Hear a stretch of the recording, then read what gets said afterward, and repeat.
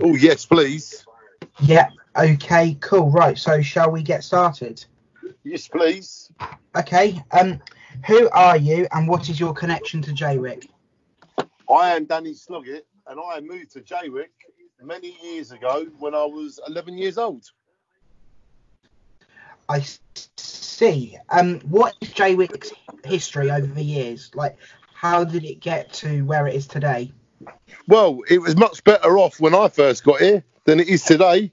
When I got here in 1986, lots of the relics from the old holiday era were still here. Butlins was just closing. All of the main dance halls, in Jaywick were still here. The Londoners, the Morocco Club, the Tivoli, the Sunspot, the Mermaid, the Londoners Club. There were 6 massive dance halls that could hold thousands of people. They were all still here when I moved here. I thought, I can't wait to get older. I can't wait to be a part of this. And then when I got older, it all closed down. It all fell to the ground. And there's absolutely nothing left apart from the beach. It's a shame, isn't it, what happened? It's soul destroying, Tom. I've seen it all in my lifetime. No one today would remember Jaywick the way I remember it.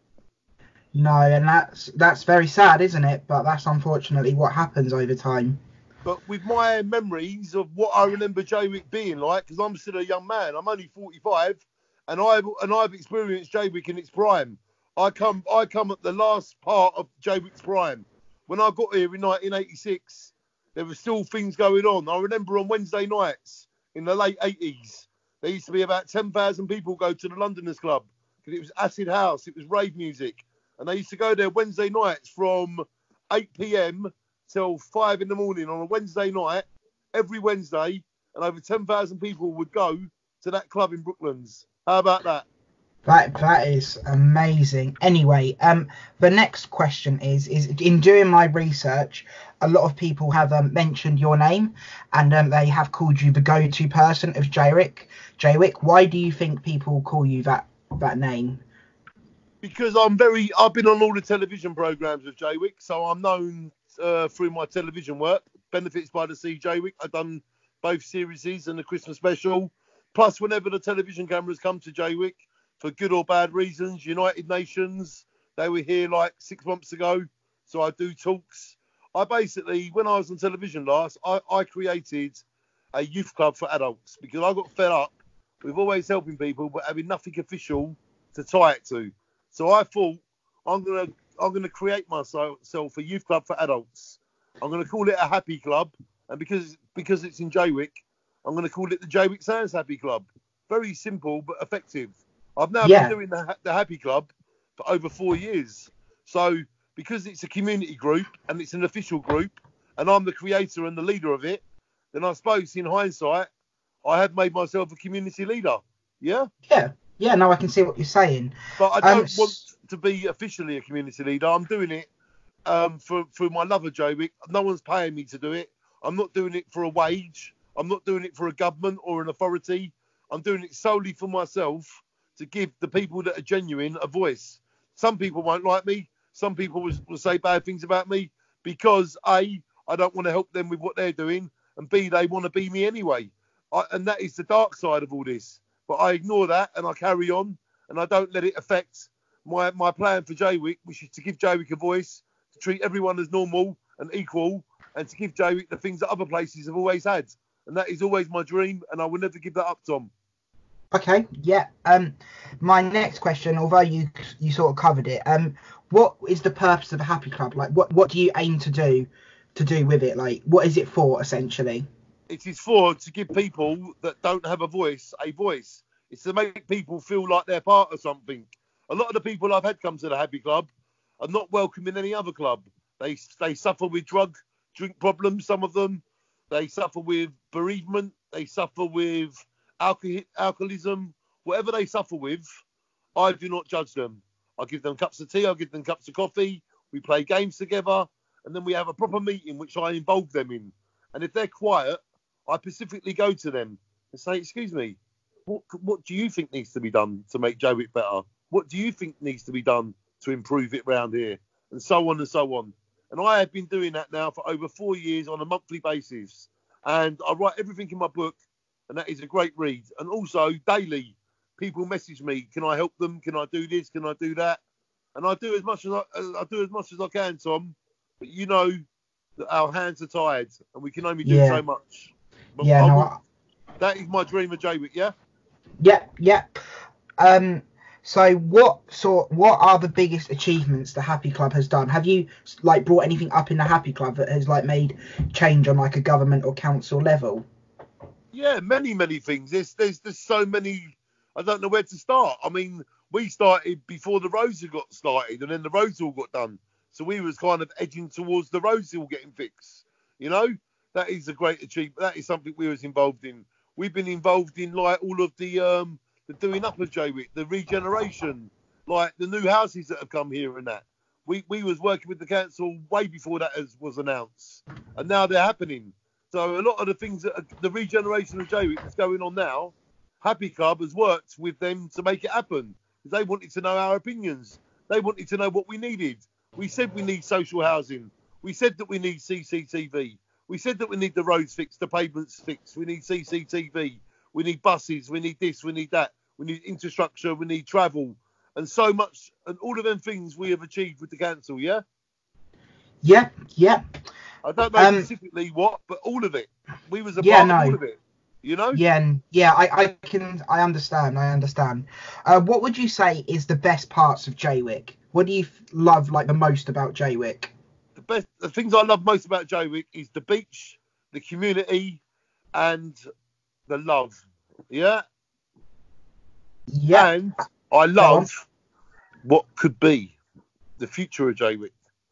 I mean, if you ask me a question about what do I want or what do you think the future of Jaywick is, then you can find all about it. Yeah, I'll get to that in a few moments. Okay.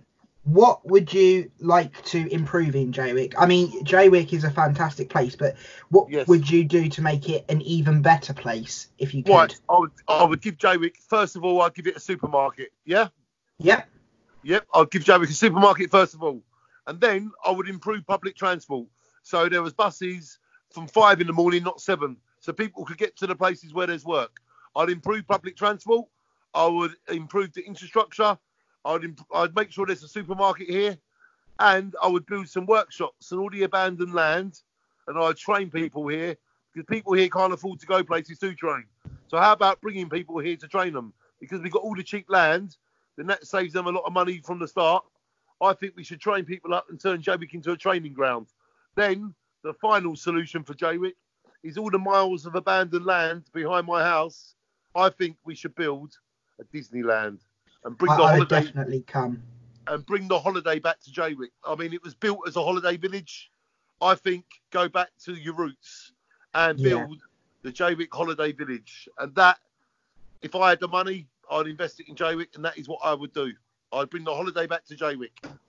And then I always say the Costa del Jaywick, through my plans and my dreams, if I had the money, Tom, they would be reality. Fair enough. Right. Going back to the point you made about where would you like to see Jaywick in the future? Yes, I would like to see Jaywick in the future on the Riviera. I'd like to see Jaywick, the Costa del Jaywick. It's got a beautiful beach, a beautiful harbour. I would like to see them spend the 20 million they're talking about, build a resort a mile out from Jaywick, because it's all flat land, a mile out from Jaywick, to build all houses up out there. Have a road going from Jaywick to it. It's called the Sands Project. Now that is a great vision for Jaywick. And if that comes off, then Danny will be very happy. But I still want all my other dreams to come through for Jaywick. And I will daily help everybody, all people. I won't agree with everybody because everybody, there's a lot of people in Jaywick trying to be me. They've seen what I've achieved and a lot of people think they can do it. The trouble is I've got years and years and years of living here. And that is what I have over everybody. A lot of people that get paid to work in Jaywick, they've only been here a couple of years. They don't know Jaywick like I know Jaywick. So I will always have an advantage, if you know what I mean, Tom. Yeah, and my final question is, when you talk to people, you tend to tell them to shine on. Would you be able to tell me kind of what shine on means? Where does it come from and that? With pleasure, Tom. Yes, my mum died when I was 14, but when I was about 4 or 5 years old, I used to walk down my stairs and my whole front wall, which was 15 foot long and 8 foot high, my whole wall had an album by Pink Floyd on it called Dark Side of the Moon. And that was painted on the wall. And my mum got it drawn on the wall. And it's basically a straight line going into a triangle and then a prison that comes out all colours like the rainbow. So Yeah, you shine a bit yeah. of light into a prison and then the rainbow comes out of it. And that kind of means the dark side of the moon, yeah? Yeah, And no, I understand that. And basically, when my mum died when I was 14, I spoke to my dad. I said, Dad, when I was little, I remember a big picture on the wall with a rainbow coming out of it. Can you explain what it was? And he said, oh, that was Dark Side of the Moon. Your mum loved that album, so she painted it on the wall. I went, wow, that is love. And then when I got into Pink Floyd to kind of get over my mum, because she obviously wanted me to listen to them, as I got into 16, 17, 18 years old and I was listening to Pink Floyd, it's not something people my age would have been doing. But because I was left that message, I had to do it. And it kind of made me wise from a young man. Already from that album, I learned to say shine on because I knew that was one of their catchphrases. And I thought, how about rather than say hello or goodbye to someone, how about I say shine on? And then if people ask me what shine on means, I can then tell them where I got the phrase from. And that means I'm keeping my mum alive. By saying shine on, in some sort of way, my mum is still alive. Shine on my mum. Do you understand me now? Yeah, I do understand, yeah. And I hope everyone else can, because I want to keep my mum alive and she died way too young. So by saying shine on, in some sort of way, I do believe I'm keeping my mum alive. Yeah, no, and that's a good thing. Anyway, that's the end of the interview. I'm just going to stop the